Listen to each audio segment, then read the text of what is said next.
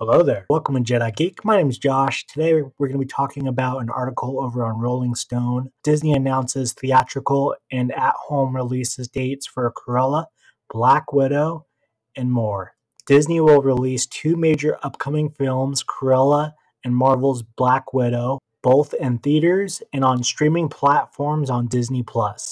The announcement reflects continued pandemic safety concerns and signals that major Hollywood studios are still hedging their bets. The audience won't be fully ready to return to theaters even as more people get vaccinated and COVID-19 restrictions begin to loosen. While Cruella will keep its May 28th release date, Black Widow has been pushed from May 7th to June 9th.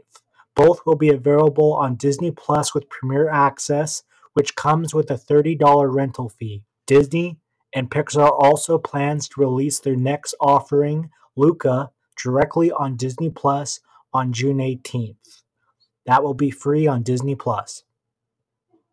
Today's announcements reflect our focus on providing customer choice and serving the evolving preference of audience. Kareem Daniel, the chairman of Disney Distribution Wing, said in a statement, "By leveraging a flexible distribution strategy in a dynamic marketplace that is beginning to recover from the global pandemic, we will continue to employ the best options to deliver the Walt Disney Company's unparalleled storytelling to fans and families around the world." As of right now, Disney appears to be a bit more optimistic about returning to normal theatrical releases by the end of the summer. It shifted several films around for the second half of 2021, including the Ryan Reynolds starring Free Guy, which arrives August 13th, Shang-Chi and the Legend of the Ten Rings, which was pushed to September 3rd, and The Kingsman, which will be released December 22nd.